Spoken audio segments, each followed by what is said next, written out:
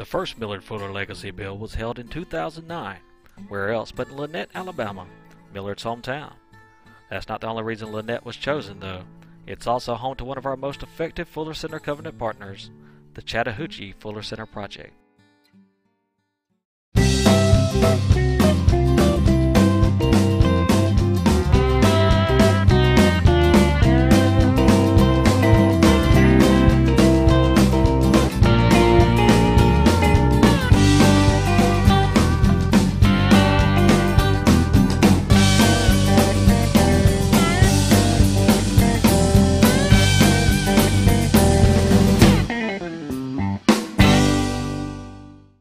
We've actually created new neighborhoods. We've taken 2 complete neighborhoods that were shack houses. We had one that was an apartment building that was run down and drug infested.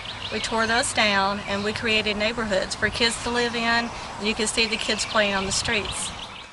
While many people are responsible for the success of the Chattahoochee Fuller Center Project, almost everyone will tell you that the heart and soul of the operation is Kim Roberts, Family Partnering Coordinator. I'm a double amputee. I lost my legs when I was 4, and I owned a collection agency for 20 years and decided I want to go to nursing school, and I was working in the ER and had circulation problems, and I lost 5 to 6 inches off of my right leg. So as I sat in the wheelchair and began to recover, my prayer was to God, let me walk again.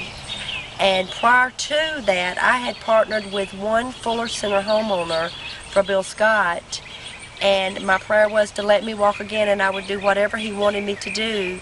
And after I got my new leg and began to learn to walk again is when Michael Markle and Bill Scott called and said, Kim, we sure could use you at the Fuller Center. And of course I said, oh God, yes, tell me what I can do. So this is where I'm at.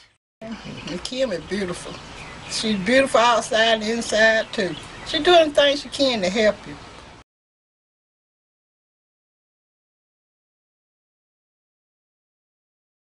She have us, she got her job, she got more than she can chew, but she's strong. That's what I admire her about. She's very strong. The first president of the Chattahoochee Fuller Center Project was Bill Scott, who is also president of ITC Holding Company, which launched Intercall.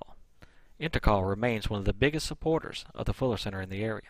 Yeah, so my dad and Millard were cousins, and they grew up together, and I grew up hearing from my dad just all these fun stories with he and Millard and all their adventures. And when I was able to meet Millard as I got older, I found out that all of those were true. So they had just a lot of history growing up together, and then getting to know Millard as I got older was really a treat, and I got to know him through Intercall's work with the Fuller Center. The Chattahoochee Fuller Center Project will build its 28th and 29th new houses at this site, very near the site of the 2009 Legacy Build.